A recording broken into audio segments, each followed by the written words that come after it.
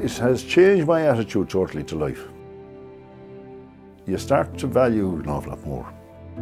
You start to value the days you have. Lots of things, your family.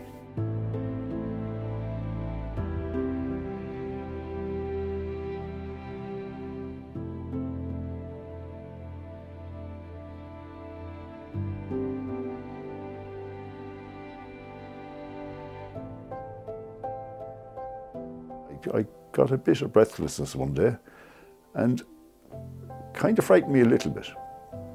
I go to my doctor once a year anyhow, had been for years, and I mentioned it to her at the tail end of our consultation, and I remember her words, "We won't ignore that." I thought I was immortal and I thought this won't happen to me, and then you start to go to funerals of guys that are around your age, or guys you played sport with, or guys that were even younger, and they weren't tragic accidents, they were illnesses that hit them.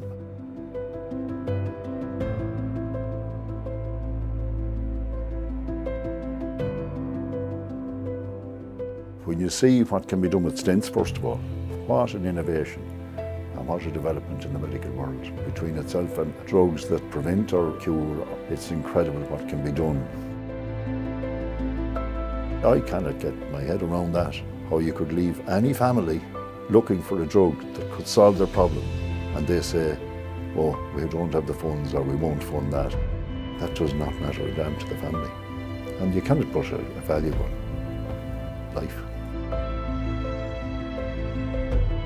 The best gift you can ever give to anything is time, because you can't get it back. You just cannot get it back. Life isn't fair a lot of times, and we all get belts and we all get run into roadblocks, but it's how you deal with them. And as a consequence in life now, I don't see that anything is insurmountable.